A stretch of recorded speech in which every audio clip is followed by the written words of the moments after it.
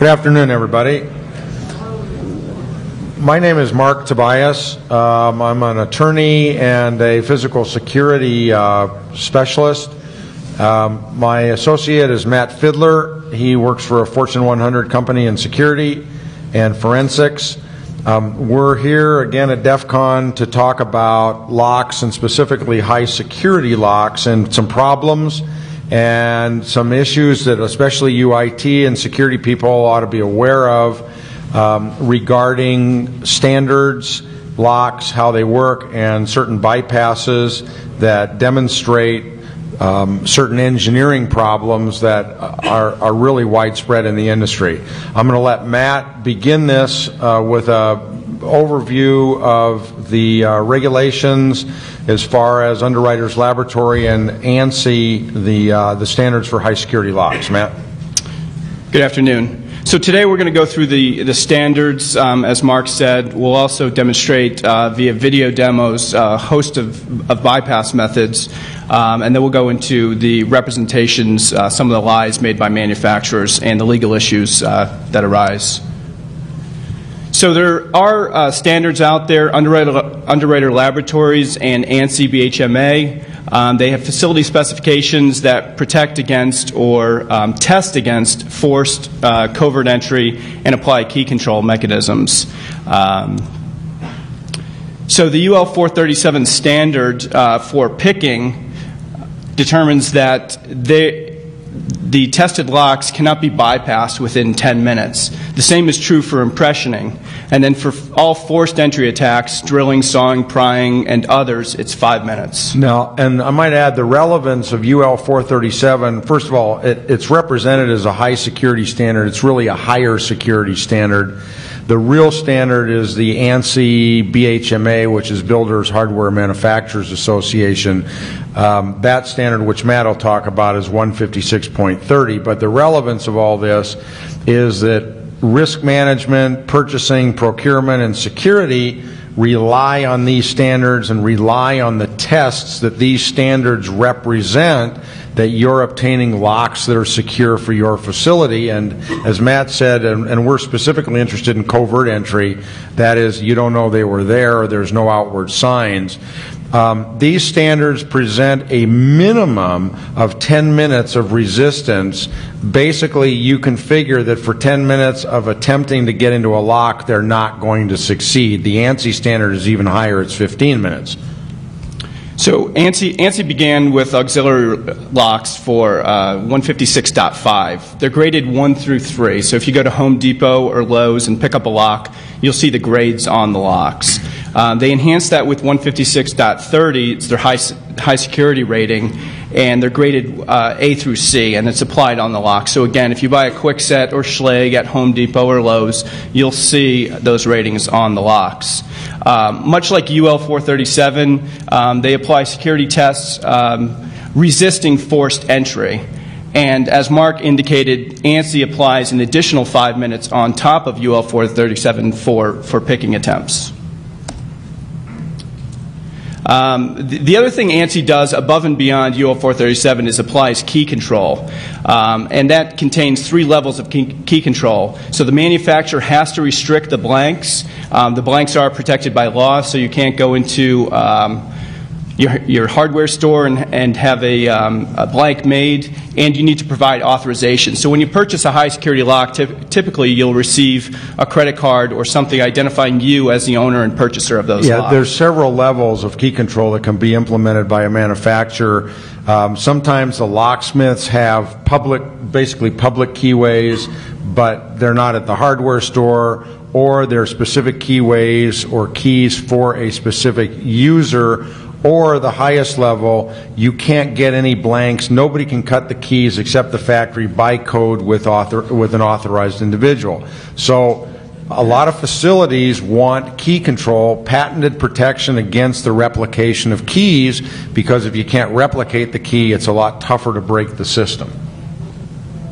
So the pick resistance, as we said in 156.30, there's a minimum of 2 security pins. And if you attended any of the other lockpicking seminars or up in the lockpicking village, security pins have a special configuration to try and resist picking. So there's spool, there's serrations, there's a whole host of specialized picks.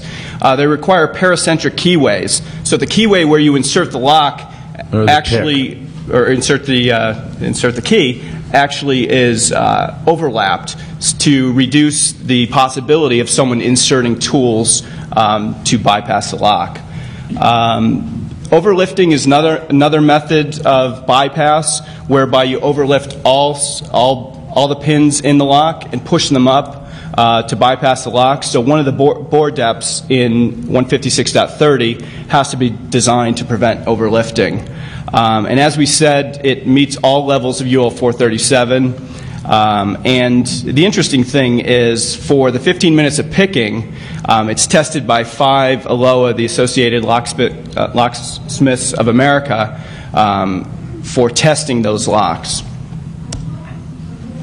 So what is high security? As we said, the standard UL 437 covers cabinet locks, door locks, cylinders, security containers, and 2-key locks.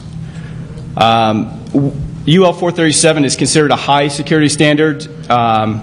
We believe it's higher security, not high security. Yeah, there's nothing in UL 437, even though the manufacturers really tout it as the high security standard. It really isn't. It's higher security, and there's actually no definition in the standard of high security. But everybody specifies it in their bid specs and their internal security. So the tests are wide and varied, and they test things like finish, endurance, strength. But what we're going to focus on today is attack resistance. And I'll just read this quote. A product shall not be opened or compromised as a result of application of the tools and methods described.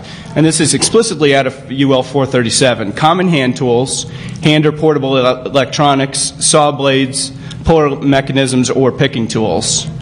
And then they further detail the forced entry and covert entry mechanisms of bypass, pry bars, chisels, commercially available tools, and then in covert entry, picking and impressioning. And what we'll demonstrate here via some of these videos is methods of bypass for both standard and high security UL and ANSI rated locks through drilling, pulling, prying, sawing, picking, and impressioning. Yeah, this will give you an idea of how these locks are attacked and what they're tested against before we start talking about some of the more sophisticated methods of entering these locks. So with forced entry drilling, your attempt is to bypass the locks either by drilling a new shear line through the lock, drilling out screws to remove the cylinder. There's a whole host of tools, varieties, drill bits to bypass locks. If any of you participated in the mystery box challenge, a lot of the teams were drilling the locks just the way they were positioned within the boxes. So we have some videos here of drilling a standard cylinder along with drilling a high security cylinder. And the high security cylinders actually incorporate hardened steel rods, ball bearings, and a host of defense mechanisms to prevent against drilling. So basically, the forced entry attack on cylinders that you're going to see here, these videos were actually shot last year up in Amsterdam. There's 2 real methods, forced entry methods, to normally bypass pin tumbler cylinders, and that is either to drill out the plug, basically ream out all the guts, or drill a hole to create another shear line so that you can just stick a screwdriver in and turn the plug. This is what the bad guys use to attack cylinders. Now, the normal cylinder, it takes very little time, as you'll see, to attack the cylinder. The high security cylinders, as we're going to show, we're demonstrating one that's made by an Austrian lock manufacturer called EVA. Very good locks, and as you'll see, this one's impervious to this type of attack. Okay, so bear with me here. Hopefully this audio won't go crazy.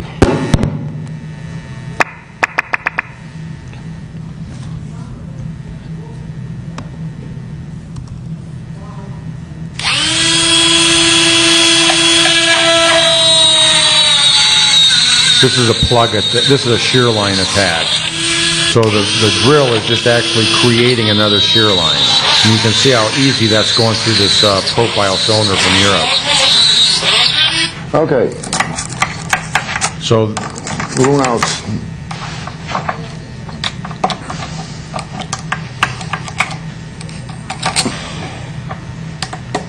And the lock is open. And it's open. It's open.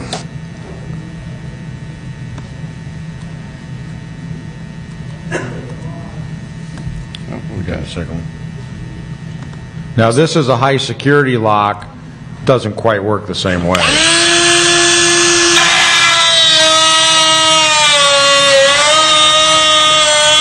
This is a very special reaming tool, and it just doesn't hardly touch the surface of the lock. There's special anti-drill pins, and as you can see, it's not getting anywhere. Again, this is an EVA 3KS, very popular in Europe. And we really worked to go through this to the point that we burned up the little reaming tool here. Look, you can see the smoke coming out of it. It just flat isn't going anywhere. That's what you get when you pay for a high security lock and it's so certified.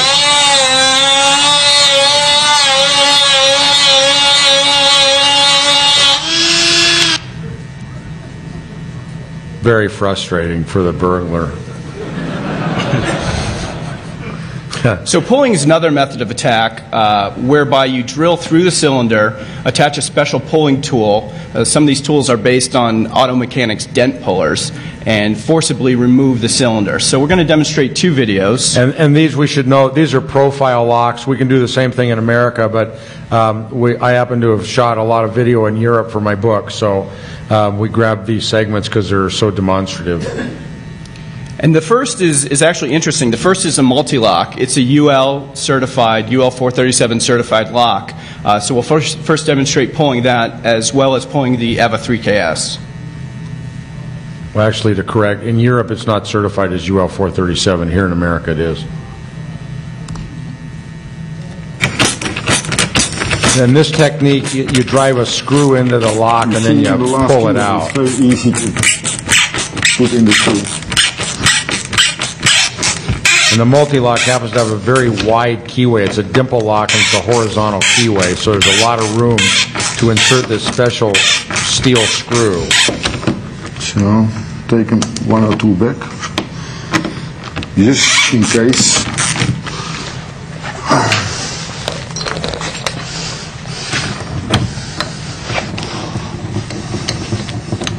And this is a special breaker tool that's available and widely available. This isn't anything difficult. So then it's just tightening the screw and it's going to pull the lock right out of the door.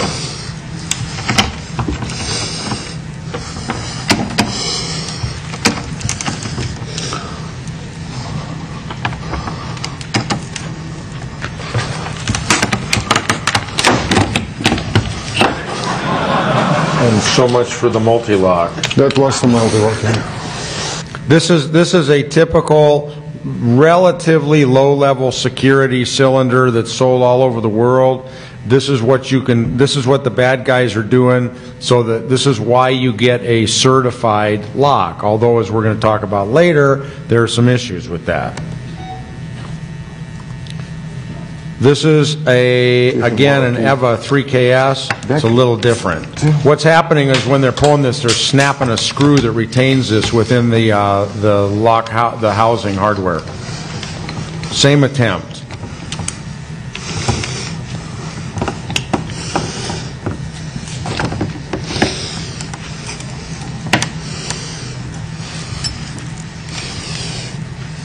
And this guy's a master locksmith. It's Paul Crowell in Amsterdam, and he really worked at this. He does this for a living.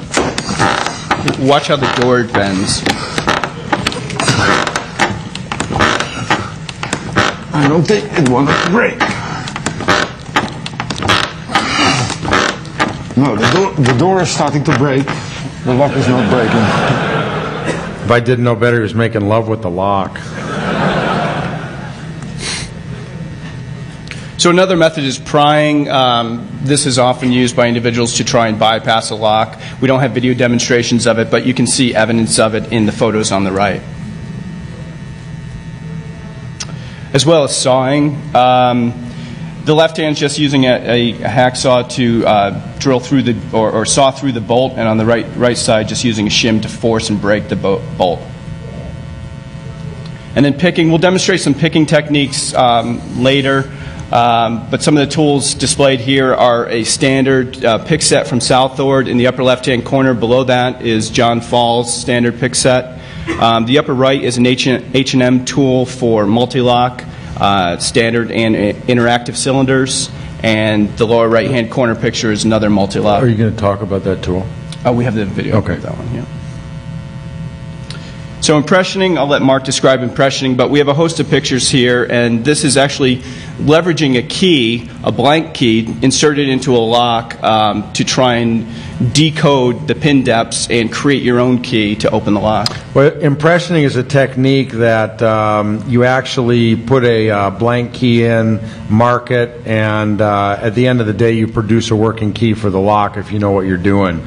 It's a technique that's widely known. This particular key on the top that's shown was patented about 30 years ago. It's actually a combination of a brass and a lead blank. The top material is lead. It's so soft that when you stick it in the lock, it's very easy to impression, make marks from the pins, and read them. It actually was not a particularly successful venture for the inventor, but it really works well. Anybody can learn impressioning with this technique. The bottom three keys are dimple keys, the type of keys with little holes in them, and you can use electrical tape, wax, that's what's shown here. Aluminum foil. Aluminum foil is very popular to actually obtain impressioning marks. It's another method of covert bypass that we use in the industry. You just need to be aware, especially with dimple locks. If you guys have Kaba, queso, multi-lock, some of these locks are pretty simple to impression, and you do have to pay attention to it if you're looking at facility security. So the specification also references common hand tools. We just demonstrate some here, but screwdrivers, hammers, picks, knives, you name it. And we should note that UL is pretty specific in their standard as to what types of tools you can use. And so it's pretty commonly available tools, but it doesn't include everything. In Europe, testing is done more on if you open the lock within a time frame, that's it. In America, we more define the types of tools and techniques that we're going to use for testing, and we feel, as we're going to talk about, this is part of the problem. Yeah, and that is important. The specifications actually detail the size, the amount of force per square inch that a tool can be applied, the fact that it has to be commercially available. So they pigeonhole themselves into common hand tools.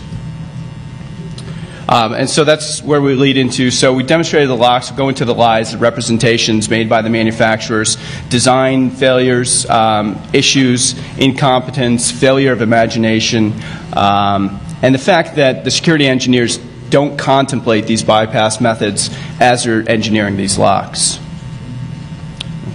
So basically, when you look at packaging on a lot of locks, and let's talk about my favorite company, which is Kwikset.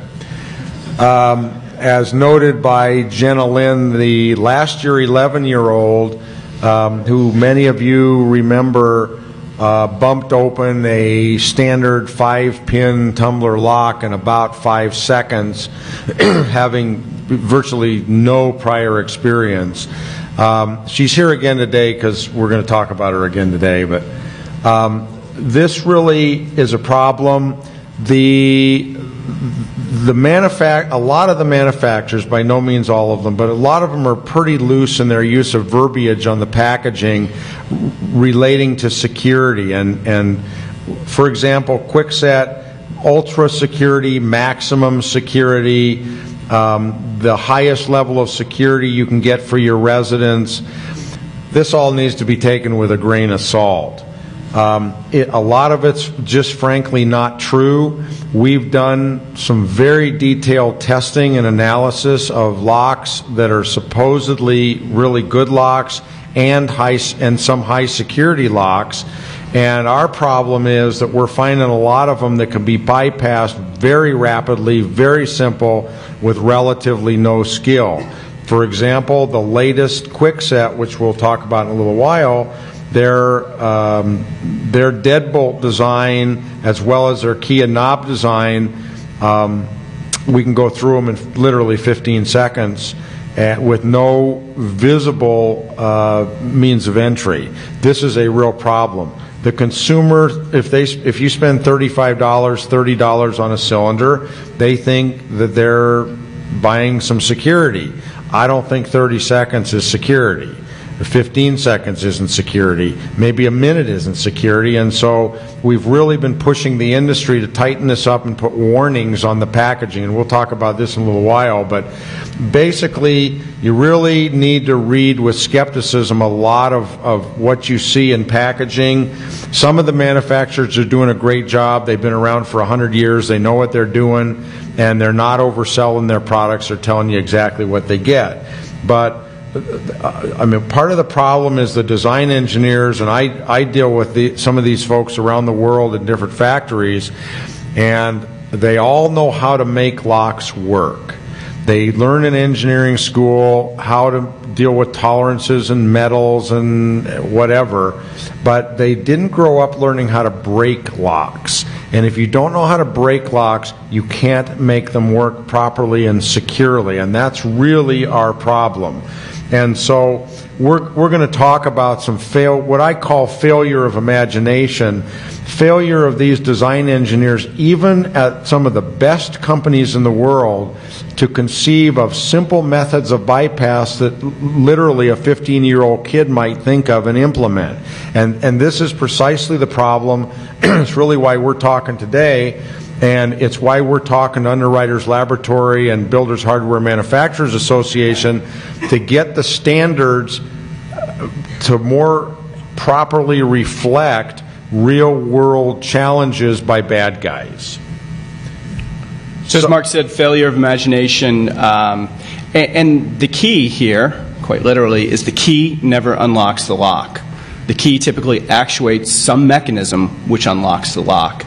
And as you'll see in some of the bypass techniques we're publishing here and in the future, the key does not unlock the lock. Yeah, and let me comment a little bit more about that, because everybody looks at me like I'm nuts when I say that when I teach. The key never unlocks the lock. And everybody says, what are you talking about? You stick the key in and it unlocks the lock. Not exactly. The key actually actuates the mechanism that unlocks the lock. The key doesn't actually do that. And so if you can figure out the shortcut or a shortcut either through normal covert entry means or mechanical bypass means to get to what the key actually actuates, then you get to open the lock. And we're going to talk about a prime example later in one of the best locks in the country. And so this is a real problem. And frankly, there's no difference in the cyber world. If you figure out the code that'll get you to where you want to go without going through a lot of other code, you get to break the system. Okay, and we also we want to talk about what we've dubbed for this talk the Moshe Dayan problem. How many, the problem is a lot of you are very young, how many of you guys know who General Moshe Dayan was from the Israeli military? Moshe Dayan was an extremely famous general, one of the most famous in the history of Israel, about 25, 30 years ago when Israel had their Six-Day War and the Syrians were threatening to send their tanks from Damascus, Syria, down to annihilate Israel. Moshe Dayan came on the radio and television and said the Syrians shouldn't forget that the road from Damascus to Tel Aviv also goes from Tel Aviv to Damascus. And so where you can send your tanks to us, we can send tanks back to you guys. That same theory applies to certain bypass techniques and locks that we'll get into. So mechanical bypass is defeating locks in less than a minute. It's typically not included in the standards. So some of the methods we'll demonstrate here are not included. Bumping is not currently included in the standards, and other methods of bypassing the key or cylinder or actuating mechanism to get to open the lock. Yeah, and this is the problem. They're not included in the standards. Everybody got caught by surprise by bumping, which the industry said had been around for 75 years, and everybody knew it. Everybody knew it, but nobody did anything about it. Well, the fact is, not everybody knew about it. Barry Wells and Han Fei and Julian Hart and Klaus Nacht in Europe really pioneered the new bumping in 2003, 2004. Barry went public with it in Europe. Then he and I lectured in America last year, and then Matt and I lectured and really brought bumping to the forefront in this country. It's a very serious problem, and none of the standards organizations in America are yet addressing it. They're talking about it now. So we'll demonstrate many certified locks that can be bypassed, and we believe that all of us are being misled. So mechanical bypass is another method. We'll demonstrate a electronic lock that can be bypassed with wires in a few minutes. There's other methods including vibration, bumping, air pressure, magnetics. There's been a lot of attacks. There are a lot of attempts on EVA's famous MCS. To my knowledge, nobody has succeeded. No, it's a magnetic code system that has never been broken, made in Austria again. Leveraging braking techniques to disable internal components, using RF attacks or very hot, or extreme temperatures. So as we said, we believe it's a failure of imagination. And at the end of the day, the manufacturers can't find the vulnerabilities. For the past several years, as Mark and I and other researchers in the industry have brought forward these vulnerabilities to the manufacturers, they respond they can't duplicate it. Or they don't believe it, or it's a lie. We'll talk about that in a little while. The problem is that a lot of these very, very simple attacks, as we noted, they're just escaping them. And often a kid can figure it out, and kids do figure it out, and the manufacturers don't understand what happened. And one of the problems we think, and as we're going to address, is there's not different teams within a manufacturing and research and design facility to check each other's work and to work against each other to break what they've done to make locks more secure. So design defects, again, they don't understand the methods of entry, and we believe they've failed to imagine. Typically, what we've seen are very trivial, very simple bypass methods. They do affect their security ratings. While these testing methods aren't referenced in the standards, we believe they affect the ratings. That's why Mark is going to be going in front of the UL board. And we believe at the end of the day it misleads the consumer. Yeah, I mean, at the end of the day, as we'll talk about a very, very popular high-security deadbolt lock, for 20 years, it's been a design issue with a disaster waiting to happen. Well, we happened to look at it by accident and realized what the problem was and released a public statement. It's classic insecurity engineering, and something needs to get everybody's attention so the industry progresses and checks their work and understands how to break things so they can make them better. So we're going to go through quite a few case examples. L-Safe, if any of you go back to your room and look at that little closet, you'll find an L-Safe. How many of you broke into your room safes? No, nobody would do that. Couple hands. I believe a few years ago I concentrated on in-room safes in the hotel industry because there's huge liability issues in this industry, and there's losses every day, both from other guests and from employee theft. And one of the safes that's actually in one of the major hotels here, there's about 2,000 of them, you use your Visa card or your Amex card to set the combination. It's a patented design out of Israel. It's manufactured in Israel. Very clever. And basically it reads the mag stripe on your card, it sets the combination, locks the safe, you go up, you use your card again, you unlock it. There's also a bypass card that hotel security has that will open all the safes. So one would think this is a great idea. And so I had evaluated the safe. I knew what the problem was. I went over to Israel, met with the inventor, and casually I asked him, so what's the security in this safe? So they're using thousands and thousands of hotel rooms, and he looked at me like I was nuts. He says, what do you mean, what's the security? I said, well, there's a computer that controls this with a keypad or with a mag swipe card. What's the security of the computer? And he says, the door is locked. And I said, oh, that's it?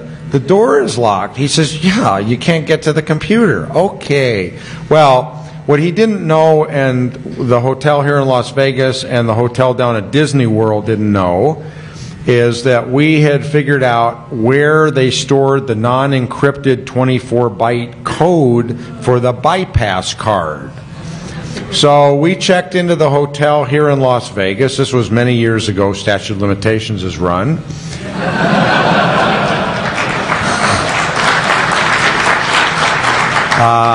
That I wasn't worried about that. Actually, I was worried about being sued for trespass, opening the safe improperly. I had license to be in the room, but we took the EEPROM out of the safes. This was 10 years ago. Stuck it into our programmer, read it, figured out we matched the card from the factory, and then we generated a card that will still open their 2,000 safes. Then we went down to Disney World, actually with one of my friends in the bureau. And we checked in, and in 10 minutes, we had a card that would open every one of their safes. And they haven't changed this, if you can believe this. And so this is a classic design issue. It's a failure. So actually, L-Safe, which is another ASA Abloy company, I'm really not picking on ASA Abloy. They're a great company. And they own lots and lots of lock companies, and they happen to own Medico, ASA, and Multilock, which are terrific high-security lock manufacturers, but there are some issues. And so they also own L-Safe, which we actually changed their logo on our website to the unsafe. And I never had any comment from them. So they sued a locksmith in Hawaii because he found the same problem I did with their safe, and they thought they were going to intimidate him, so they sued him for about $10 million to scare him into keeping quiet about their problem.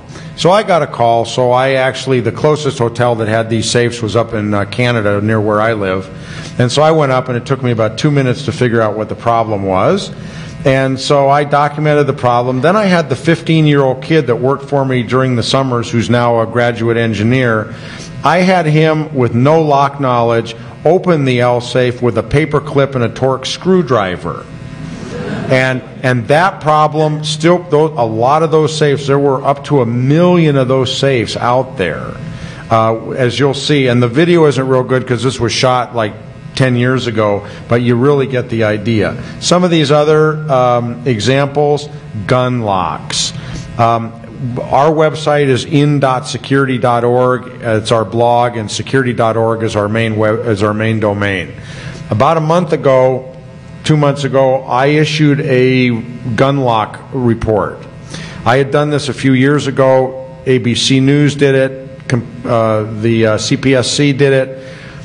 There's 35 million gun locks that are designed to protect kids from access to weapons. They're certified. It's a certified program. Welcome to MAC. It's a certified program by the Department of Justice. There's a grant. 35 million of the locks you'll see have been handed out. I think they're essentially worthless.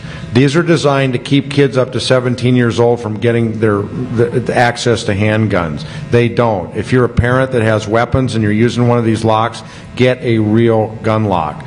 The Department of Justice in California passed standards, but I think they're deficient. They don't cover everything. Some of the other things we're going to talk about, and again, these are classic examples of engineering deficiencies or defects. They just, in many cases, they don't get it. And that's not to say there aren't really good locks out there. There are, and I work for some of the manufacturers. I do consulting work with them, and there are some really good locks.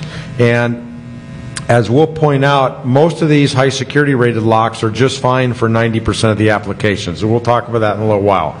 Anyway, these examples that we're going to show you with some video These demonstrate some classic design failures to allow these locks to be bypassed really, really simply. Okay, go. So as we talked about the L-Safe, this picture was actually taken in Amsterdam last year during the Dutch Open. When Mark and I were out there, we checked into the hotel, walked by the maintenance room, and saw a cart with dozens of these L-Safes on them. They were all opened up, and the maintenance engineer slash janitor was attaching electronics and keypads to ultimately make it easier for him to reprogram these locks when individuals had left the rooms with them locked. This was really great. And Matt knew that we had broken L-Safe years ago, and so we started chatting with their maintenance guy. And of course, because we were from America, he thought we were great guys and just couldn't wait to tell us everything he had done. And in the course of telling us, we said, well, what are the wires hanging out that you soldered to the circuit board? And he says, well, because we have a problem if we're locked out. And so we put a couple diodes in so we can feed a 9-volt battery to actuate the solenoid through a couple of the blank pins at the bottom of the keypad. So that's what this guy was doing. He had a stack of readers, he had a stack of wires, a box of 9-volt batteries, and he was just soldering them all up. Yeah, and, so because you wouldn't want to be locked out of the safe as maintenance. Of course, if you're a guest and you figure this out, that would be a real problem. But what he didn't realize was he was actually leveraging the bypass hole, whereby we'll demonstrate in the video that you can actuate the solenoid in these keys for his keypad. So let me tell you about this bypass that you're going to see. What the locksmith first figured out in Hawaii years ago is that the geniuses at L-Safe built their entire system around a set of nylon gears that controlled a motor-driven set of gears that the computer would control the motor and would turn the motor that would turn the gears that would retract the bolt. So in order to make all this high-tech work, they put the electronics, as you could see, behind the door. There's a slot that's cut in the heavy metal door because there's a ribbon cable that feeds from the keypad and the electronics, and the computer is all in the door, and the batteries are in the door. So you take a Torx screwdriver, as you're going to see, you remove the keypad, and then you stick a long paper clip hardwired down, and you push on the gears. And when you push on the gears, you don't need the motor. Again, the key never unlocks the lock. You don't need the computer, you don't need the motor. The kid that worked for me just pushed on the gears, 1, 2, 3, 4, just revolve it, and the bolt retracts. So again, we apologize for the quality. Yeah, this is 10-year-old video, yeah. Quality wasn't quite the same then. Okay. And so the first thing that I need to use to open up it, South Dakota. Torx screwdriver, just to remove the one bolt that is holding the keypad into the front of the safe.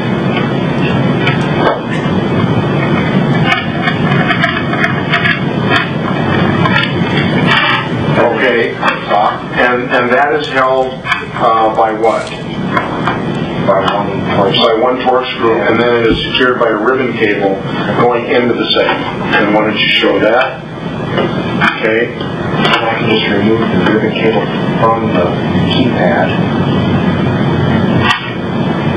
Okay, and show. Now, I'm sure some of you have seen this picture in your room. Okay. It's the same safe. Now, what's the next procedure that you have to do? Next, I will use a modified Allen wrench, which has just been shaved off. And so it's a sharp point. Yeah, a sharp point, and it just uses a little tool just to poke out a little hole here in the plastic, in this 1-inch hole where the ribbon cable comes out. Okay. So there's just a little plastic back. You just made a little hole. We'll put the keypad back on so we can open the safe door.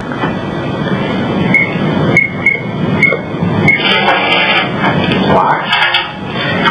And I'll just go through it as I said using the Torx screwdriver. This was a high school kid that did this. And speak up so the mic gets you.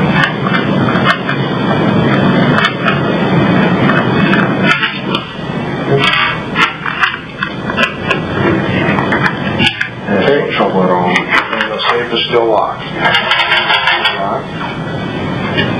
So now he takes his little paper clip.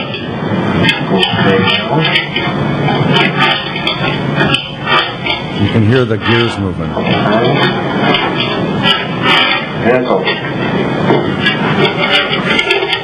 Y'all still want to put stuff in your in-room safe?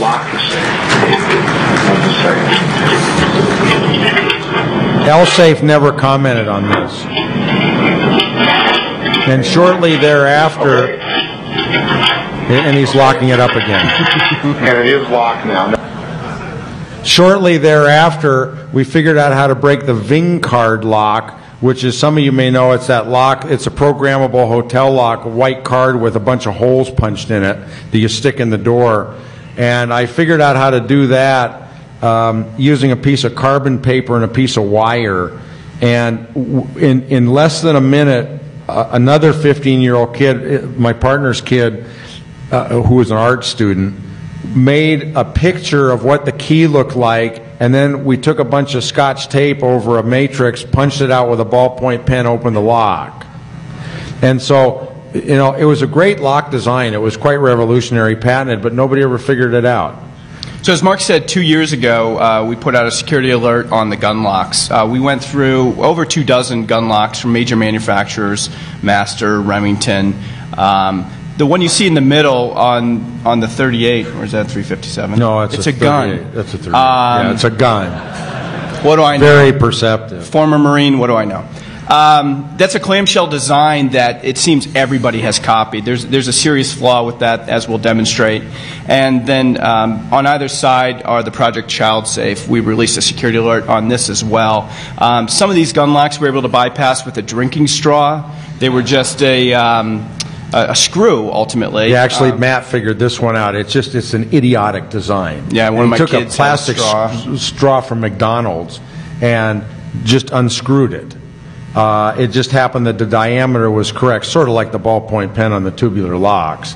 And the design in the middle is a ratchet mechanism that is fatally defective, and all the manufacturers have copied each other. These are the non-quote certified gun locks, and basically they work like the club on your car or a handcuff. They just, the two pieces lock together. So as you'll see, I shot a video, no, go back to the, I shot a video of an 11-year-old kid in Toronto a couple years ago when we first did this report. He was sitting in his kitchen with actually an air rifle, but it replicates a rifle, with three of the most popular gun locks in the United States. All these ratchet mechanisms, the center one you see on the revolver. And as you'll see, he was able to remove them in seconds with an ice pick. Now, I would say that a lot of households have ice picks, and it's not the only way you could remove them. When I talked to one of the manufacturers of these locks, very, very popular, he said, look, we don't make enough money to really re-engineer these, so we're not going to worry about it. I said, yeah, but we're talking about kids and guns. Yeah, but we don't make enough money to re-engineer them. So we've already got the dies, and we're just going to keep selling what we sell. The other two locks, the lock that you see on the right, the Project Child Safe, is the Justice Department lock. This particular model, it's a cable lock, and every local law enforcement agency in the country is handing these out for free, as well as the National Sports Shooting Foundation. They're the ones that actually spearheaded this. And don't get me wrong, I think it's a great idea to have gun locks, but at the end of the day, the guns ought to be in a gun safe. So not protected with cable locks or any other kind of gun locks. We did a report last year on Engadget about the Targus DEFCON cable lock for computers, the armored DEFCON that was supposed to be the top lock. Well, we showed how to bypass it in seconds on our report on Engadget. The Project Child Safe lock uses the same type of armored technology, and some of these can be broken with a pair of pliers. You don't even need a pair of wire cutters. And the real problem is virtually all of them can be bumped open. So go ahead and roll the video.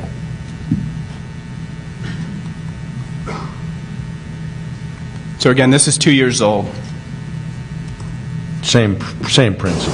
Times that I'm 11 years old, we're going to put these three gun locks on this weapon and take them off with an ice pick. Notice this lock that- is a Remington. Notice that the cameraman's in the line of fire. Yeah. Kid gets bored after the first one. Watch his expression. This is a pretty bright kid, but this took him about 3 minutes to figure Once it's this out. attached, you can't pull it off. And then we'll need to get off with a nice pick.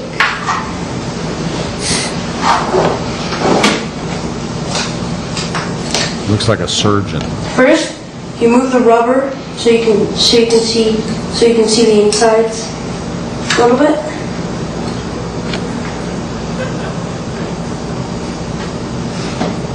And Yeah, right. it's off. So now we're going to attach this club lock and remove it. Now he's taking another brand. This is Winter International. These are the same people that make the club for your car. It's attached, you can't pull it off. And essentially, they've all adopted each other's design. This one's really easy. I think yeah, there you go. That's really protection for a weapon. We're now going to attach this master lock. And this is the master lock. And frankly, these guys know better because this is an awfully good company. They really know better.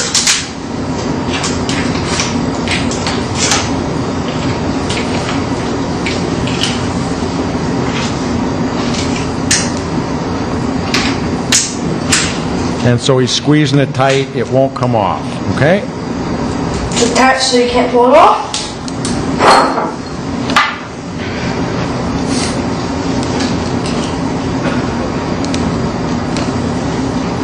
He actually really got good at this. And it's up.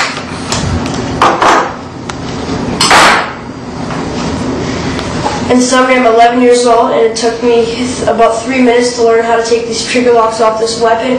It's easy, and a kid can do it.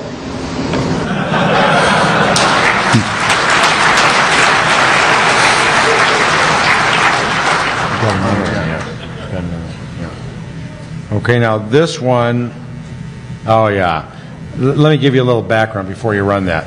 This is the Department of Justice in California. They enacted standards. Great idea, very laudable effort to try to enumerate the protections for these locks so manufacturers would have to comply for all firearm safety devices to protect kids up to the age of 17. This lock is a redesign of what you just saw the kid in Toronto do. This actually mechanically is a terrific lock for a trigger guard. There's just one problem. They used a 50-cent pin tumbler cylinder like they use on all their padlocks that can be bumped open in 2 seconds by bump keys the kids can buy on the internet or make themselves. Roll it. Watch Mark hit his thumb. As you can see, once again, this master trigger lock, the Department of Justice approved trigger lock, is affixed to this weapon. It's not coming off. The weapon can't be fired. Unfortunately, with a simple little bump key, this lock can be removed from the weapon.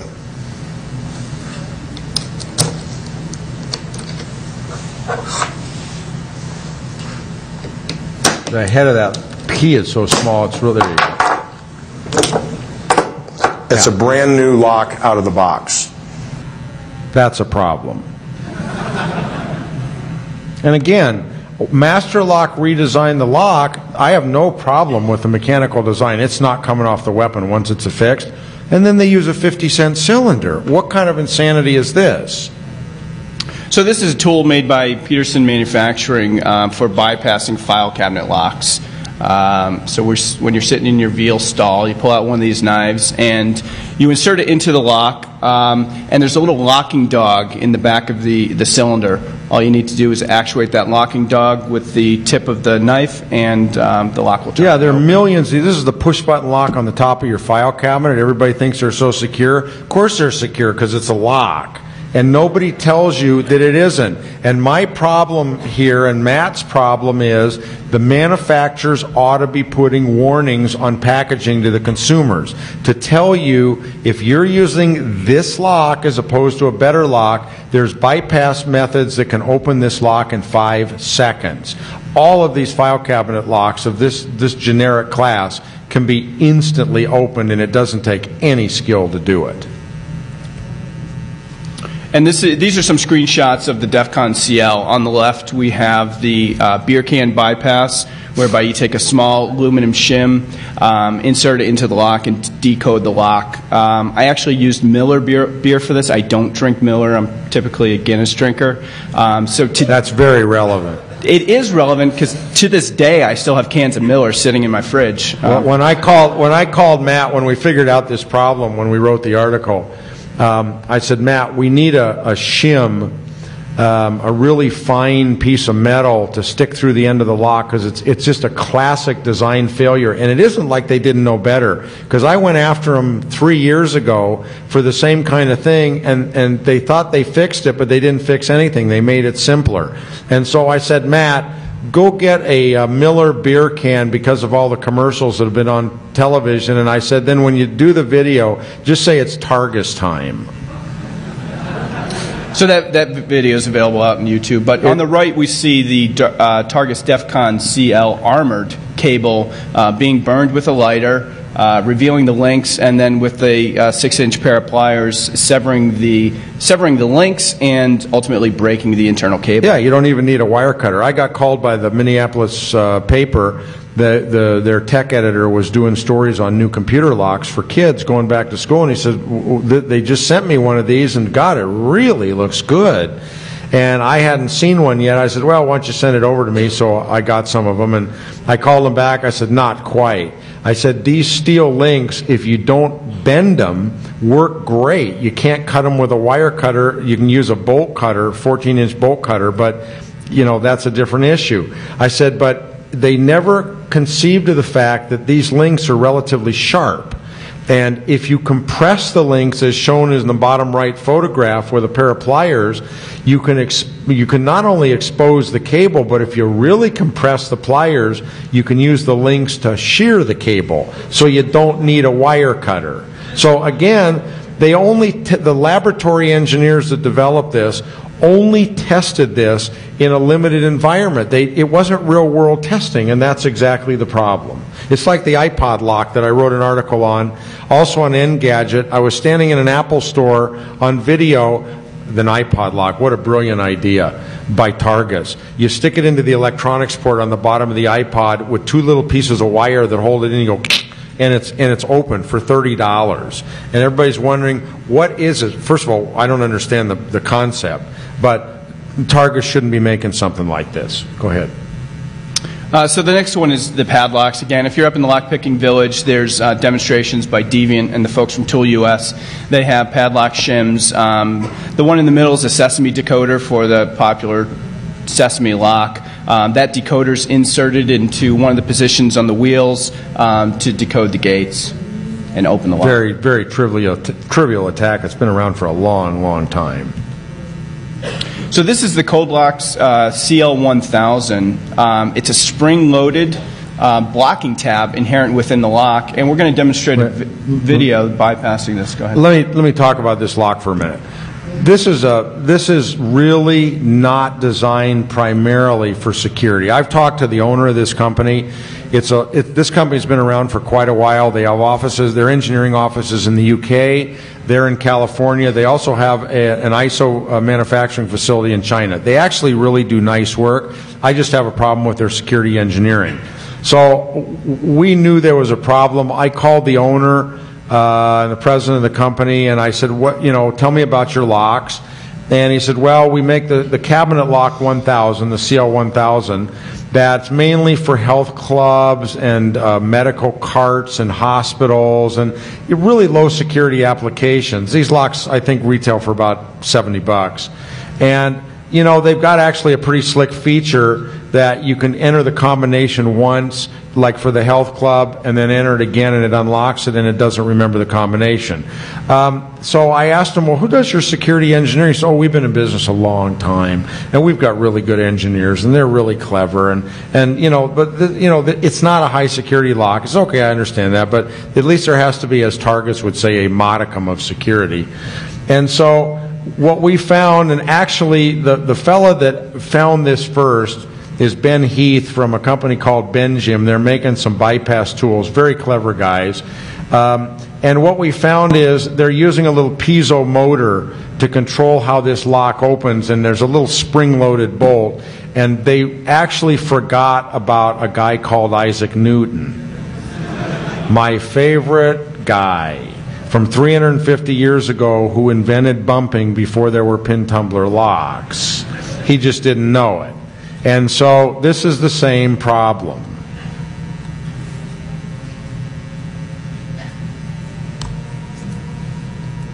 Okay. Ready?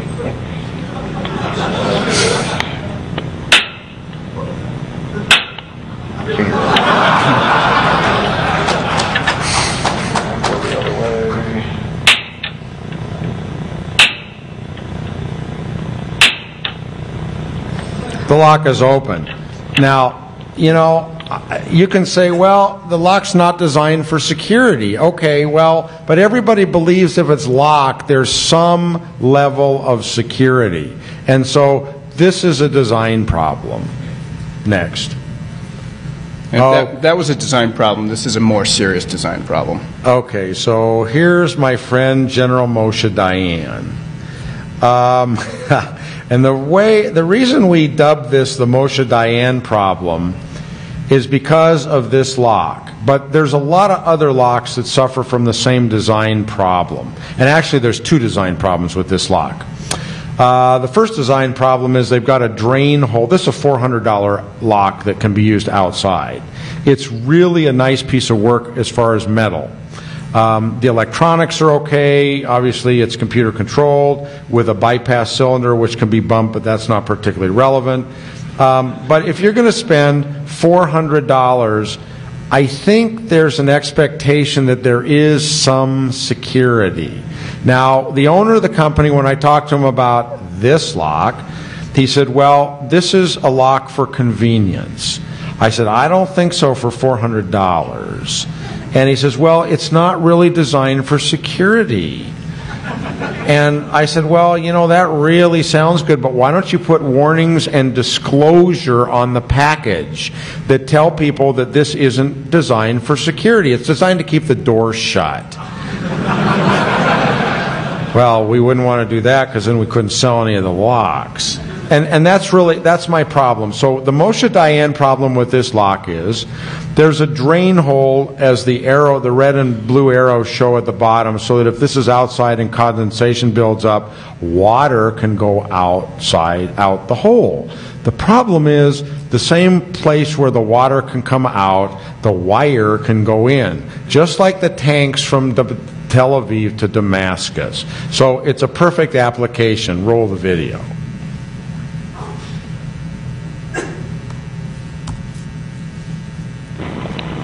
What we're going to attempt to do today is bypass a code lock CL5000 electronic door lock, battery powered, free-floating handle when the door is locked. The latch does not retract when you move the handle. Once you enter the right code, it'll obviously unlock the lock, retracting the latch.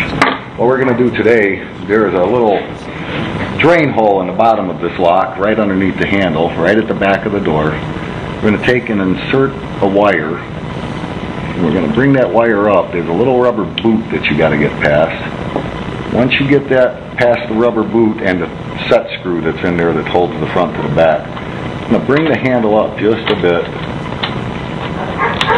and you'll be able to push the wire up just a little bit more.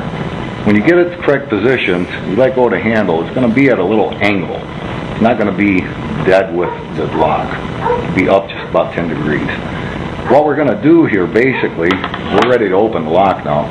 If you watch the back handle, we're going to be turning this handle here, but what we're doing in reality is we're engaging that carrier to the spindle through the entire lock, which is going to actually activate by the interior lever.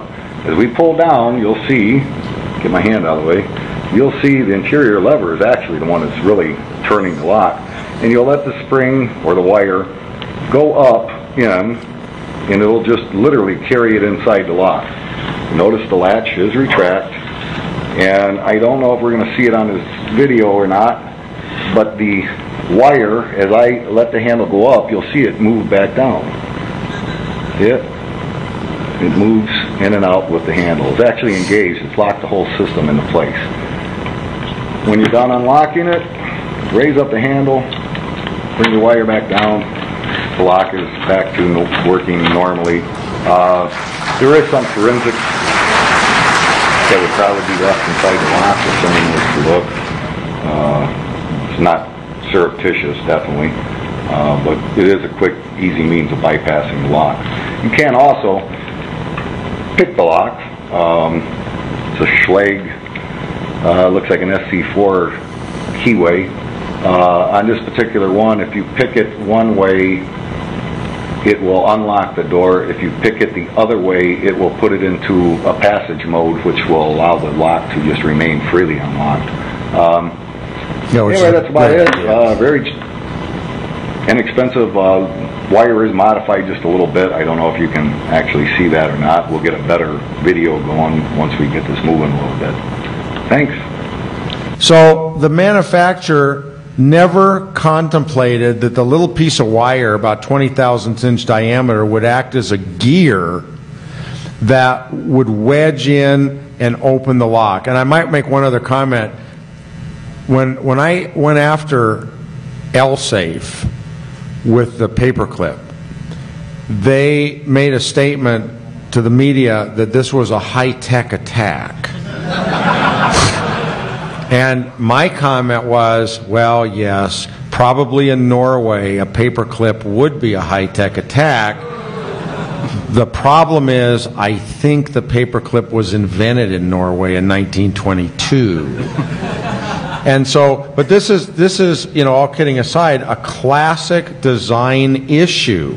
And again, they should have figured this out. If there's a hole in a lock, you better be looking at where you can stick a wire to do what with. Go ahead. So the next video demonstration is bypassing or picking a multi-lock 036 cylinder with a specialized tool from China. Briefly, I just want to describe how a multi-lock works so you can understand how this tool is working when you watch the video. Multi-lock is a pin-in-pin design. So there's, in this specific lock, there's 5 pins, and there's a pin inside that pin. So you actually have 10 pins and that all need to raise to the shear line to open up the lock. It's a telescoping pin. So you have to pick one pin and then another pin within that pin. So picking these with manual tools is very difficult. We brought a few of them to put in the village for the points competition. Nobody picked the locks. I'll narrate this video as we go through and explain what I'm doing.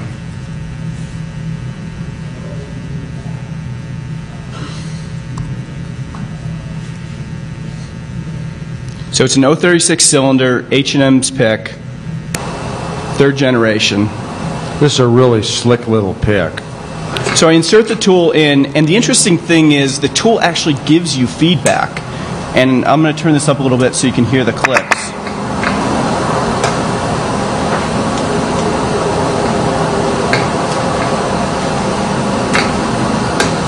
Did you hear that? So what I'm doing is I'm setting all the outer pins first. So this tool really reduces this 10-pin lock to 2 5-pin locks. Once I get those, you'll see the cam just moved in the back of the lock. It moves about 2-3 degrees. That means I've set all the outer pins. I'm now going back to pick the inner pins. And when I've done that, the lock will open.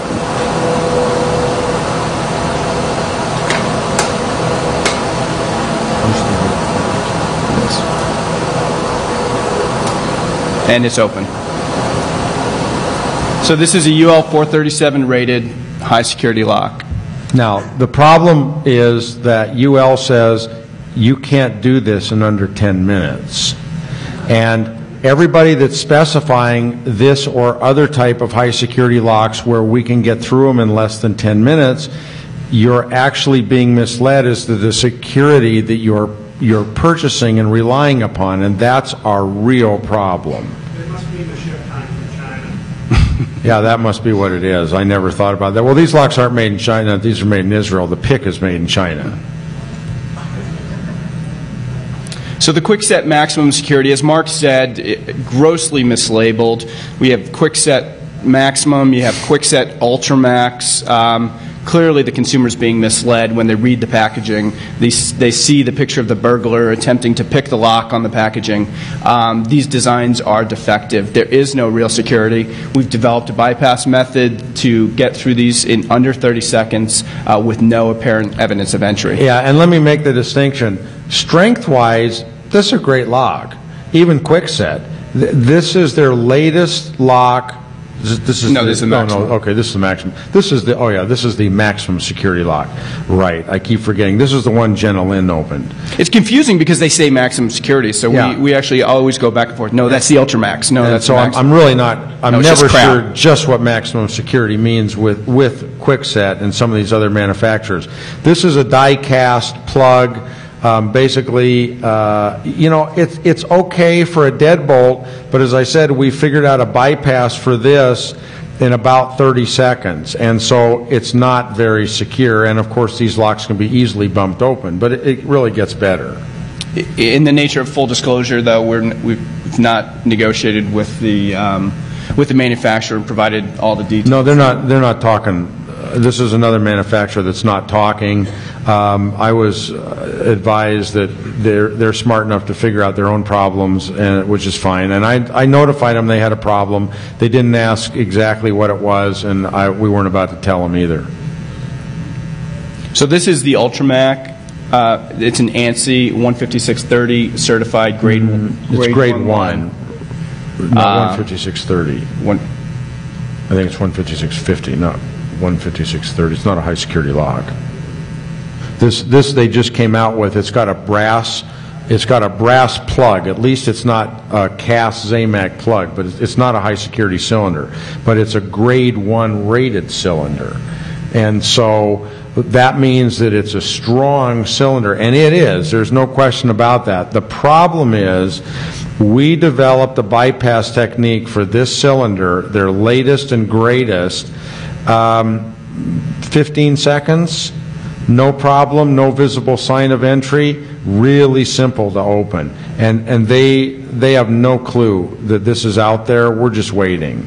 And so they think they understand all this, and that's great, and they're selling a lot of these, and it's really a nice looking cylinder. And as I said, it's very strong, but all of their security means nothing. So common myths, key control, again, the core concepts of UL 437 and 15630, bumping, picking, and mechanical bypass. So enter Medico, the high security cylinder. For 35 years, it has been the lock to attack. It is UL 437 and ANSI rated. And you need to consider in context their advertising statements, bump-proof or virtually bump-proof, highly pick-resistant or pick-proof, their key control, and ultimately security is always aligned with Medico. And I want to make some comments and be very clear. I think Medico is one of the best high security lock manufacturers on the planet. They're another ASA abloy group. They really started high security in the United States. They got a patent in about 1968 that was revolutionary. They invented the sidebar, the modern sidebar design. Originally it had been developed in the automotive industry about 1935 for the General Motors products, but they really invented high security in the United States with sidebar, which everybody is using now. We figure that they own about 70% of the high security market in the United States. Everybody knows who Medico is. They're around the world. They have been a target for 30, 35 years. Since they started the market, everybody's been trying to break their locks. There's been many, many attempts. How many of you guys have tried to break Medicos? Many? No? Not very many. Okay, well, in the industry, they are the lock to attack. There's been many decoders developed, some very, very sophisticated. These are very, very secure locks. For 90 to 95% of the applications, they're more than acceptable. And everybody uses them. They use them at the White House. They use them at the Pentagon. They're great locks. But we found some problems. And the entire security, essentially the real security of Medico rests in their sidebar design, and what this means is the Medico key incorporates, they both lift the pin tumblers and they rotate the pin tumblers, and it's the rotation of the pins to different angles that create the really high security aspect of this lock. They also have very high tolerances, very high quality control. I've written about them for 30 years, and I think they are one of the best companies in the world. However, last summer, after, just to give you a little bit of background, Jenna Lynn bypassed by bumping the quickset cylinder. And that sort of started a revolution in America with the lock manufacturers. They're actually starting to pay attention now, and there's several manufacturers that have come out with anti-bump pin systems, including Master Lock. You know, these are still being tested, but the industry is really moving in the right direction. So when we came out with the material last summer in Barry Wells in Europe, Medico boldly announced the day after Jenna Lynn did her demonstration, they issued a press release first on MSNBC, I think, that Medico locks are bump proof. And not bump resistant, not virtually bump resistant, that they were bump proof. And I called the contact that I dealt with at Medico and said, maybe you ought to tell your marketing people not to be making those kind of statements. We were just beginning to become confident that we could bump open Medico cylinders, but we really weren't there yet. And so, but I thought it was very foolish for them to be making those kind of statements. So that, and frankly, the individual I was talking to agreed with me, but he wasn't in marketing. Marketing thought this was a bonanza, and so for the last 9 months at least, they've been doing spot after spot on television, on their website, on DVD, implying or stating that their locks are bump proof. Well, we don't think they are. And now they've changed their language to virtually bump proof. Virtually bump proof to me is like virtual reality. It means nothing. And it is what my brother lawyers have developed as a term to cover your butt so you can say anything you want. But we embarked on a research project about 18 months ago, but really kicked into gear last summer. And we analyzed Medico's codes. There's a very detailed article that's being released this afternoon on the Wired magazine's website, detailing a lot of this. We examined Medico's code book. We evaluated it. We think, and I need to tell you, there's a number of assumptions that we've made that we believe are correct. We have sent for the last 9 months all of our supporting data to Medico. All of it. We've sent them videos, we've sent them locks, we've sent them special bump keys that we've developed. Full disclosure, because I've known Medico for a long time, and we really wanted confirmation that we were either going in the right direction or the wrong direction. Although we've had a nice dialogue, we've had no comment, no confirmation, no denial. And in fact, the first article I wrote, I submitted a draft to him months ago and said, please tell me where we're wrong, where we're right, if we're in error, if there's something that, you know, is not correct, we'll fix it. if there's material that's classified that we don't have access to, that we don't know because they have a lot of government contracts, tell us. You know, we don't want to waste our time. The problem is that we're opening the locks. And so, and by no means can we open all their locks. We've never claimed that. We believe, based on the assumptions that we've developed over the last year, that we can determine with some accuracy certain sidebar codes or the pattern of angles in order to allow us to both bump and pick these locks and to bypass their patented key control legally. And so we've released some of this material, and Medico has sort of gone on the attack and said, well, this is all a lie. These cylinders are manipulated. There's no way that our locks can be bumped. But this has also been several other manufacturers that have been saying this. And so I offered to Medico to sponsor a research project to have other security experts validate our findings. We'd provide them all the data and let them try to make the keys and either replicate what we did or say, it must have been a fluke. And, you know, and I said, if we're wrong, we'll be glad to apologize and say, look, you know, we opened the locks, but obviously it's not universal. And so we're making that offer again. And if anybody in the audience or anybody that is, you know, privy to this is interested in participating in a research project and have, you know, some credentials, send me an email or send Matt an email and we'll send you an application. We want to do this under a non-disclosure agreement until we're done and ready to publish the findings. But we have no problem putting out our research and having everybody else validate it. So Medico came out a couple years ago with their new lock, which is called the M3, which has a slider in it which extends their patent for 20 years. It's actually a biaxial, which was the older design, but it's with one more layer of security. And so the article that I released on our website a few weeks ago showed how to totally circumvent their key control with simulated keys and a paper clip to bypass this level of security in the Medico lock. We think this is a fairly serious vulnerability if you're concerned about key control. There's another problem that we released an alert on last week, and that involves their deadbolts.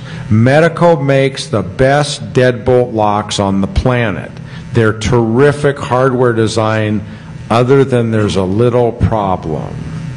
The little problem would be, and you have to understand, these are used in facilities all over the world. They've sold millions of them. The design has been around for about 20 years, but the M3 has only been out for about 2-3 years.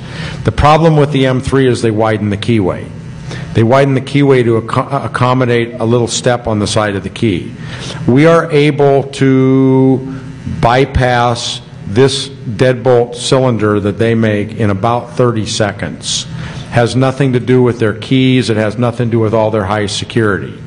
So yesterday, Jenna Lynn, our 11-year-old from last year of Kwikset fame, we asked Jenna Lynn, who's here and sitting in the front row, and I'm going to ask her to stand in just a moment to take a round of applause.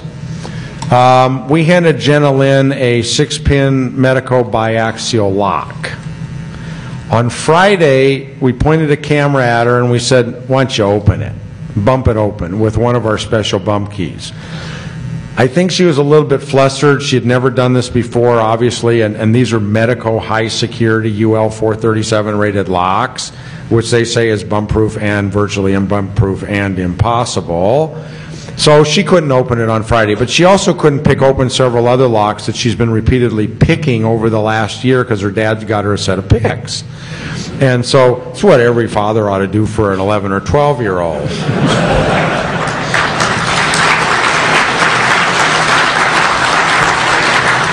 And actually, I asked her, I said, well, have you been bumping? She said, well, I really haven't been bumping locks very much this year, but I've been concentrating on picking.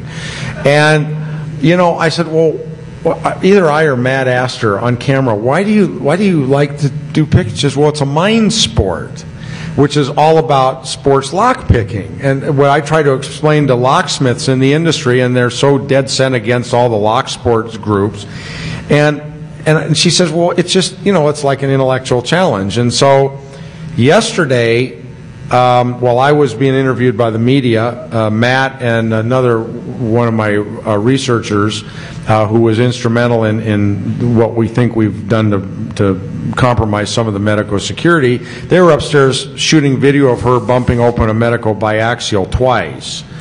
And then she came down to be interviewed by the media or to see what was going on, and the media shot a video.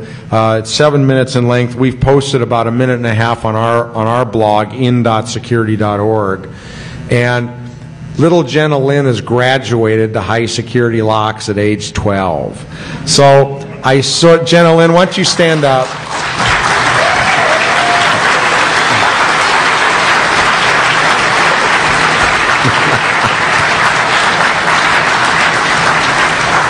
And in all candor, I did bribe her because I said, if you can open this lock, I'm going to give you a set of the multimedia edition of my book. And so I think that was the impetus for her to open the lock. And so in the interest of full disclosure, she was bribed to do this. This is actually a real accomplishment, and she actually got into bumping it. She figured out the feel. Medico's bump, actually all these high security locks, ASA, Multilock, and Medico, and they all claim that they can't be bumped open, and this is smoke and mirrors, and I really wanted a pot of water with some dry ice in it to put in front of her so that the smoke would come up when she was bumping open the lock, but I couldn't get any in time, and honestly, I didn't think she was going to bump open the lock yesterday before the media because, there's a lot of pressure. She's 12 years old. She bumped it open, as you'll see, and she really deserves a lot of credit. She really got into it, and she's going to go far in life. And I asked her, well, what do you think you want to do in life, and unless you want to become a bank robber? And she said, no. She says, I want to become a veterinarian, I think, which would be great. And she's a very clever little girl, and she's had a great time here. So that's where we're at with Medico. There's several problems, and I just want to make clear again, we've never claimed, and we're not claiming that we can open all of them. We don't know how many our set of keys can open. What we do know is the locks, and we've probably tested 30 cylinders, and we bumped them open hundreds of times and picked them open probably 100 times, which we're not supposed to be able to do. The procedure that we've developed seems to work. We're waiting for Medico to tell us substantively, through documentation, it doesn't work for the following reasons. They haven't chosen to do that yet. That's just a caveat. If you have Medico locks in your facility and it's a critical target, if you're a jewelry store, business owner, residential, Medico locks are great, multi-locks, ASA, they're all great. There's no problem. It's the last 5 or 10%. It's just like copper wire with the telephone company. It's the last mile you got to worry about. 3 years ago, I looked at a burglary that occurred in Antwerp, Belgium, at a diamond exchange where there was $100 million worth of diamonds stolen by 7 expert thieves that planned 2 years to do this job and had an office in the facility. They had access to the vault. This is the real world, and they bypassed the locks, they bypassed the alarm systems, they bypassed the cameras, they bypassed everything. So these locks do matter, and high security matters, and our concern, and we are going to UL to talk about potentially petitioning to decertify some of these locks. Multi-lock, my associates can pick multi-locks like Matt showed you in a minute, 2 minutes, 3 minutes. This does not meet the standard, and either the standard has to be adjusted or something has to occur so that when you buy these locks, you know that the standard means something. Okay, keep going. So we're a little bit off script here. The important thing was to get some of these notes out about the research exercise, the standards, and so we're going to probably fly through some of this. We've gone through most of this. The M3 in 2005 replaced the biaxial with that slider that Mark spoke about. Medico in their M3 patent actually details 3 levels of security. The shear line, the pin tumblers that need to be elevated to shear line like a common pin tumbler lock. The fact that they need to be rotated. And then the third security component, which is clearly called a security component in their patent, is the slider movement. So these are some pictures of, in the upper or lower left-hand corner, you can see the M3 lock, or key rather, and down at the bottom, the grooves that mate with the sidebar. In the upper right-hand corner, you can see a key inserted into an M3 cylinder, pushing the slider back. Yeah, you can see it's a very distinctive key. The lower left, it has little protrusions on the key, which is what's patented, and that's what we bypass with a paper clip. So key control, UL 437 has no key control criteria. We explained previously that 15630 from ANSI and BHMA, patent protected blanks, you can't replicate them, and there's factory control of the keys produced by code to individuals. And what's relevant, if you look on our website, there's a article about how we simulated keys, as I said, to get around the key control in the Medico. And I'm not picking on Medico. It's just that they happen to be the top company in America, and we found a problem with the M3. And so we've exploited the problem, and I wrote about it. And this is detailed right here in this slide. So the patent expired in 2005. The M3 came to further extend that patent, and we can bypass that without infringing upon the patent. And that's done with the paperclip. So the paperclip is inserted, and it happens to be the exact thickness to actuate a common distance for the slider to mate with the sidebar. Yeah, it moves the slider back about 40 thousandths of an inch, which is the diameter of the paperclip. And it just so happens that when you move it back that amount, the slider works as if a key was inserted with the right step to push it to that right position. And so Eric Michaud had also discovered this after we had. He approached Medico with this. He coined it the Michaud M3 degrade attack. And the degrade is really taking an M3 and degrading it back to a biaxial. Right. The problem is it didn't get you anywhere. Alone, it was clever, but it didn't open the lock. So bumping. Some high security locks can be bumped. We are bumping multiple high security locks. Not all, but many. It depends on a lot of factors. The sidebar codes must be known. And do you want to discuss that? Yeah, very quickly. This is called advanced bumping. This is not like walking up to a quick set. We have created special keys in Medicos. In the Medico locks, you either have to know the sidebar code or the angle configuration, or you have to be able to simulate that code, and we think we're able to do that. We've done it with the locks we've tested. Obviously, we haven't done it with all the locks, and again, Medico hasn't commented. But the bottom line is the Medico locks, in certain instances, can be bumped open. ASIS can be bumped open. Multi-locks can be bumped open. Quite a few of the high-security cylinders can be compromised. Is it easy? No, it is not easy. Even though Jenna Lynn did a cylinder 3 times yesterday, which is more than an accident, she's got really good feeling to do this. And it's a very different kind of bumping. But the bottom line is, again, if you have a facility that's a critical target, high-value target, and you're really worried about the last 5 to 10%, then you need to be aware of this potential vulnerability. So originally, as Mark said, I believe it was August 6th of last year, a day after Jenna Lynn had picked that Kwikset, they came out and claimed their locks were bump-proof. They've since changed that a little bit, and they now claim virtual bump-proof. So this is our interpretation of virtually bump-proof.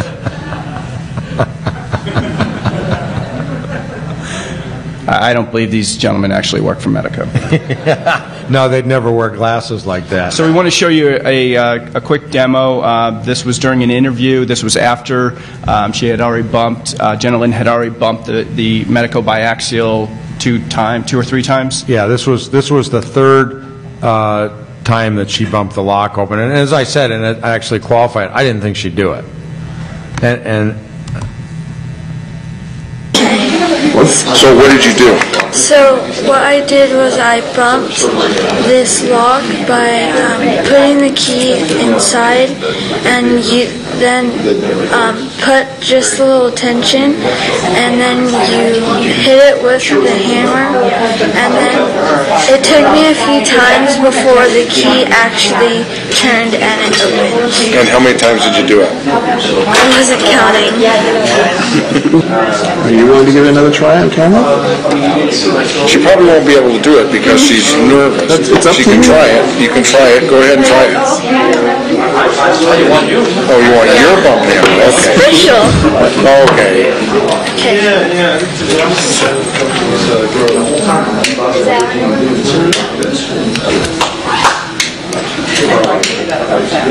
In both cases, where we don't have my stuff is already up there. Hours before you and you won't want to leave that some of this important. So I mean that's why I couldn't sure There it's open. We have more video proof of it. And that is now there's a number 2. Oh, you turned it, you locked it.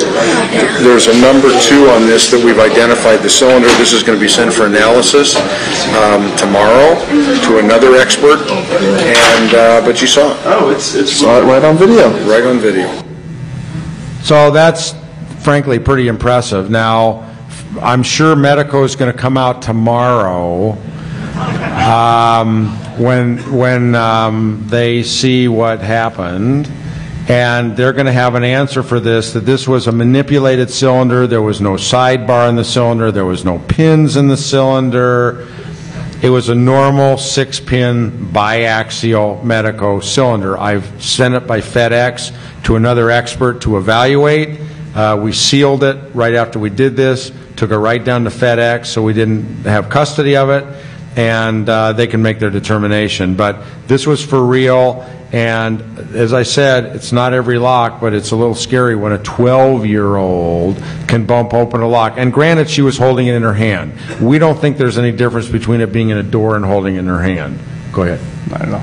So the other myth is picking, that in Medico, other high security UL rated locks can't be picked. Special pick and decoder tools have been developed. They can be extremely difficult to pick, but they have been a target, and there are a host of caveats associated with picking. Much like bumping, we haven't been able to pick all of them, but we have been very repeatable. No, we have a method that we've developed. Again, we think the way we've developed it is based on sound assumptions and physics principles. We have provided all this to Medico. They have not seen fit to deny, to confirm. They haven't seen fit to comment. And that's their right. And they may have certain legal constraints as to what they can say because they have government contracts. And I respect that. But at the end of the day, we've had a very high success rate with traditional picks opening these locks. So the video we're going to show you is a standard pick opening a Medico UL 437 rated cylinder in a minute or so. And this, again, this is not a special lock. We do some things that we're not showing on camera as far as pre-preparation that takes about 30 seconds. The lock's not taken apart, obviously. The lock is mounted, and one of our research guys that's been integrally involved in this project sticks a pick in the lock and he picks it. This is a standard Medico M3 lock. That means it's got 3 levels of security. Is it M3 or bias? It is. It is an M3. Yeah. Okay. And it's got 3 levels of security. Okay, so we can see we have a normal open, M3. Now, and it shouldn't really matter once you release the torque, once that code is set and we haven't disturbed it. So what we're doing is we're locking the pins in position by applying torque. And this time has not been edited. Now, we edited the beginning and the end, but this is the actual time it took to pick this lock. Now, that doesn't mean you can do this with every one, by no means. But this one, we repeatedly picked, just as you'll see. And this has got 2 security pins in it. It's a UL requirement. This is not an easy lock to pick. Now, and one of our guys happens to be really good at picking these locks. But again, this is a standard pick. And you're sure you've set the, there you go. Okay, that's not too bad as far as opening a UL 437 lock. And Now, put the key right in front of it again, okay? This is another problem we see here also. Now, and again, that lock, there was nothing manipulated about that lock. We took that lock and we picked it. So we mentioned before about the hardware bypass techniques. We developed methods for QuickSet, their standard, their Ultramax, along with Medico hardware security. Again, the key never unlocks the lock. So this is one of the best deadbolts in the world. This is the Medico deadbolt that's used everywhere. They're terrific locks. The problem is that we released a security report to locksmiths in the security industry that demonstrated opening this lock in about 30 seconds. Very simply, very trivial with a couple dollars worth of tools. If you are using single-sided Medico deadbolts, you need to talk to your locksmith, your security consultant, or Medico, because in my view they're going to have to fix this, and they need to fix it sooner than later. This is really, once we discovered this, and that's why we're not publishing the technique, other than to say that it involves a $2 screwdriver, this is a real security threat. And it doesn't apply to double-sided deadbolts at all. It's the single-sided deadbolts mainly on a standard 1 3/4 inch door. If you have that combination, you need to talk to your locksmith, because I'm sure that Medico is going to generate a fix for it sooner than later. It is a classic case of failure of imagination and insecurity engineering. It is, when we figured it out, it's mind-boggling that nobody else has figured it out. So what we're talking about here is potentially deficient or defective products. And their liability can attach to this for negligent designs if you have a loss, if somebody's hurt, raped, robbed, or killed. And we think there's misrepresentations and puffing, as it's called, in packaging. We think the manufacturers ought to be held to account, and they ought to tell the truth. If there's methods of bypass, they don't need to disclose what those methods are. They need to tell you there's methods of bypass. And, you know, there needs to be federal statutes regarding bump keys, and there's a fiduciary duty that locksmiths and these lock companies have to their customers. There's a case from about 25 years ago. If you're interested, you should read. It's called DCR versus Peak. It's in the alarm industry. And it's a Utah Supreme Court case. It's dead on that locksmiths and security people that advise about locks, that know about vulnerabilities, they have to advise you. Go ahead. So our proposal is to establish security laboratories, a combination of security professionals, manufacturers, research scientists, experts in the industry, as well as hackers, to get together to disclose tests based on vulnerabilities that they've discovered, share the information, leverage NDAs, but work with the manufacturers to bring forward these weaknesses in design. Yeah, and we just think it's about time that the helpful hackers be brought into the mix with manufacturers. They're not finding the problems, and they need creative people to help them find them and design around them. So obviously there's a whole host of considerations, our disclosure policy. One of the biggest ones down at the bottom, the national security issues. You know, should a vulnerability or bypass method be an exposure to national security? Obviously there's huge caveats associated with that. We'll have disclosure policy, and we'll outline it on our website. But if you'd like to participate, send us an email. We're accepting research now. Yep. Go. And so we're looking at doing product testing, and we'd like to involve this community as well as manufacturing and law enforcement into the process. Go. And so if you'd give us, we want to build a vulnerability database mainly in video on our site. We have the capability to do that. And so if you'd send us emails, we'd like to talk to you about physical security vulnerabilities and develop documented video so we can publish it to the community. You can contact us. That's our email address. Do any of you have any questions? Start over here. Go. Yes, sir. When you talk about medical locks,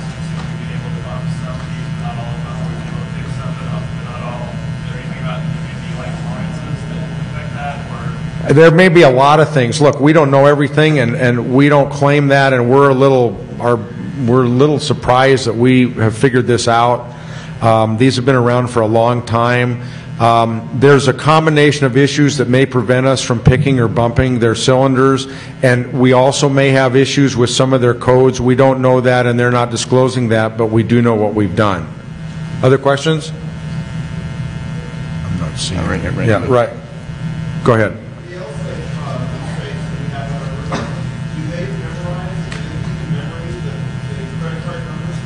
Well, I don't know. Well, yeah. Well, no. No, it's not. They don't remember them at all. They're not. They weren't that smart when they developed the safe. And to be honest, a lot of those aren't around now. And L-Safe's got a lot of different models. And that, by the way, wasn't an L-Safe. It was another model. It was made by the Omen Safe Company. Any more?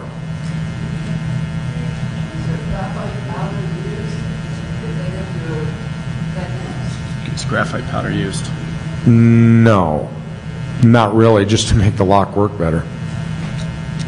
Other questions? Go ahead. Actually, I have an EVA magnetic code system and a Schlage Primus.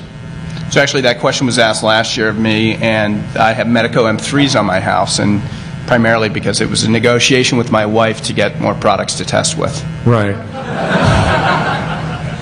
Any other questions? Yeah.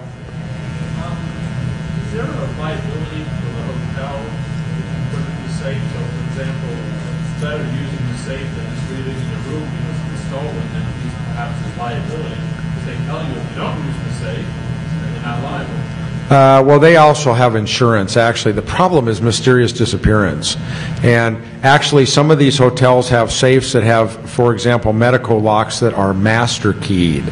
So if I check into a room and compromise their master key system, then I can get in any safe in the hotel with a key. And so I don't know what to tell you. You know, I guess safes are better than nothing, but, you know, a lot of these door locks I don't trust either.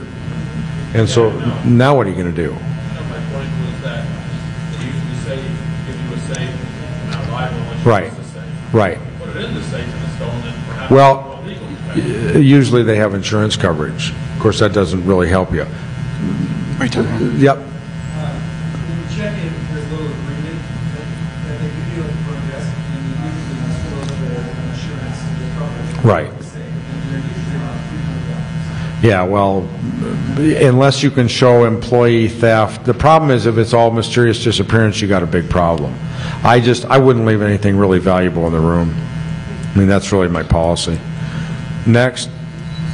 Yeah, way back there. Yep, way back. You've been aware of the sequence in-lock design longer than anyone other than myself. Can you speak to that design's capability for the bumping? No, I do it offline because it would be technical. And so why don't you come see me afterwards, we'll just talk about it. Anybody wants to challenge the bump-proof sequence in-lock, see me after also. Yeah, right. Next. That's awful dangerous to issue that challenge. Any other questions? Right here. Yep.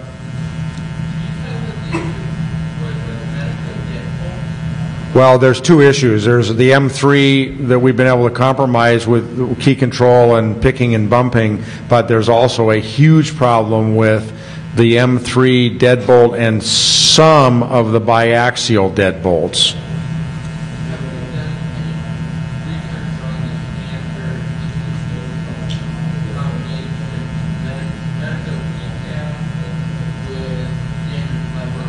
No. Look, we've honestly found this by accident. We were looking at another company, and we figured it out, and we were a little bit dumbfounded about it, and so we put out an alert to locksmiths and the security community, and then sort of a public alert not disclosing exactly the problem. We just looked at the single-sided deadbolt. Yep. You talk a lot about the need for transparency and advertising and locksmiths and the like, and yet in like the LSS, for example, the government version versus the locksmith version versus the public version,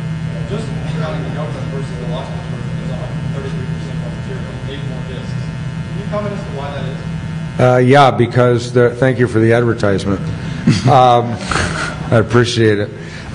Because I have some agreements with some folks that have agreements with intelligence agencies that some of the very high-tech bypass tools and techniques are not to be shared with the public or the locksmith community. They can't buy the tools. They do not have a need to bypass some of these locks, and they can't get the tools, nor could they afford them. And the agencies do not want the manufacturers to be aware of the problems, so they get fixed because they're in competing values. They need to get, some of them need to get into these locks. But don't the criminals have the same sort of resources? No, they don't. Honestly, they don't, and the fellas I deal with that are making these tools don't sell them to the criminals, they sell them to only known agencies. Don't you think that's a little naive? A little what? I know who's selling the tools, and they're not buying them. Now, can the KGB buy the tools and then sell them to somebody else? Sure. But, you know, at some point we can't protect against that. The same tool, you mean? They could, but let me tell you, some of the folks I deal with are the brightest in the world, and these are really incredible tools. And they're also very expensive. And so the locksmith version of the multimedia edition of my book, it contains almost all the material. It's just there's about 30 hours of video that's missing that details how to open some of these high security cylinders and systems and safes. And, you know, look, I'd love to put it out because, you know, I'd sell a lot of them, but I can't do it and I haven't done it. How about the difference between the public and locksmith? No, there's quite a bit. But everybody's buying the locksmith version. A lot of this stuff's been out long enough now that everybody's buying the locksmith version. And that's fine. Any other questions? Yep. You're saying your secret videos are on here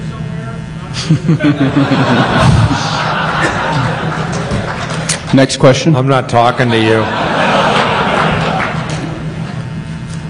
Yeah. Back there.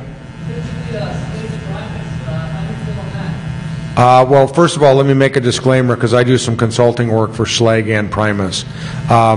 I think they're a really good lock, and at the end of the day, based on what we've developed so far on Medico, they may win the war.